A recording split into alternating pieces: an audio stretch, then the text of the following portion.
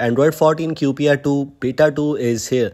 The last time when I made video on the version Android 14 QPR1, that was stable version which is just released few days ago.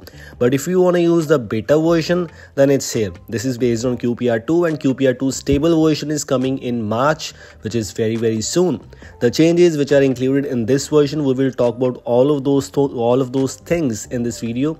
It's based on Android 14, it is QPR2, 5 major changes, 5 major things which you will notice after installing this thing on your device. We will talk about all of those things. There might be some few tweaks here and there everywhere, but the 5 things which I'm going to talk about in this video are available for everyone and you can notice all of those things. So stay tuned and make sure to watch this video till the end. The first one is regarding the Pixel launcher.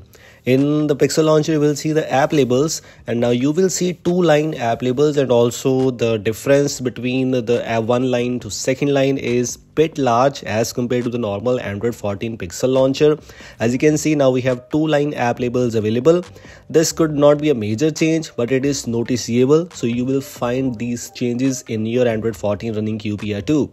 Second one is, if you move on to this option or anywhere in the settings app, you will notice the switches are kind of changed. Switches in the previous updates were different there. If you are into the custom ROMs from some time, you might notice that these kind of switches were already available there. But in the stable Android 14, these switches were not there. In the previous Android 14 update, the switches were actually in material theming, but this is also better prepared material theming actually. The switches size is bit small as compared to the previous update. Another thing is, whenever you open any app detail, for example, let me open this one, click on app info, you will see the new force stop icon. It was not there previously. Also the pop-up is a bit changed, kind of a different here. For example, this is the pop-up. This is also a little bit changed here. The layout is a bit changed, not a major thing to think about, but it's there, and this is one of the changes available with Android 14 QPR. That is why I just wanted to let you know. Another thing is regarding to Wi-Fi.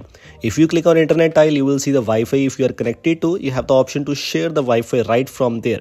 But one thing keep in mind, if you click on share Wi-Fi, you will not be able to go back. As you can see, you will not be able to. You have to enter your PIN to continue. So this is the thing. This might be a bug, I'm not exactly sure, but I noticed that. So if you click on share Wi-Fi, you have to enter your device PIN to continue, otherwise you will not be able to do anything. That sounds quite weird, but it is what it is.